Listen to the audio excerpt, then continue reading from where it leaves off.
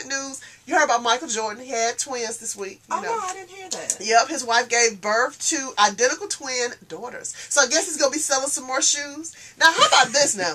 Jordan turned 51 and the wife is 35. Okay. And he's making 2 of them at that age. I'm like, now you know them babies were born with no hair, no teeth at 51. Them babies probably wrinkle. I'm like, oh my goodness. But he still got to go 2 babies at a time. That's some potent stuff right there. Okay. I think that's pretty Prodocious.